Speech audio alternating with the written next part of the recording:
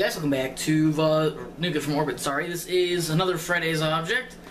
This is cream cheese stuffed jalapenos, which I love jalapeno poppers. Apparently comes with a raspberry habanero dip. So I'll see what I need to do to get that. Oh, I hear it. So it's in this package, and it's actually not frozen, which is really worrisome because it's been in my fridge for like a week. So thaw unopened sauce packet in hot water for 6 to 8 minutes. Discard any unused sauce.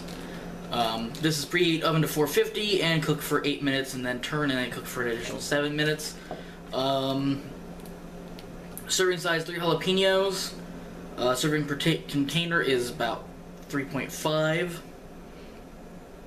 Jalapenos with dip. We're gonna try the dip. 240 calories per serving, 130 from fat, which isn't unsurprising. 22% of your daily fat, 25% of your daily saturated fat, 8% cholesterol, 17% sodium, which is pretty low, 10% carbs, 4% dietary fiber, and 4 grams of protein. So we'll be back. Oh yeah, and this is what they look like. So we'll be back. So they came out pretty well. So we'll just try one. Otherwise, not just fit in your mouth.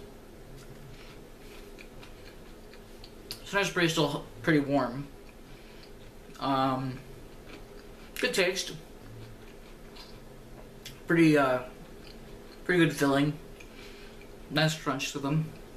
So I have the goop that I have no idea why it didn't freeze, but it was an inside shot. The goop's not bad.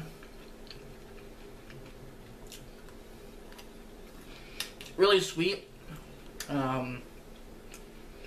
Nice spice to it, actually. Probably shouldn't be eating this if it didn't freeze in the freezer, but the only thing that happens is I go to the emergency room and or die. So, yeah. I'll get this again. I definitely wouldn't use the sauce again, though. So, yeah, that's where we're at. Thanks for watching, guys. See you next time.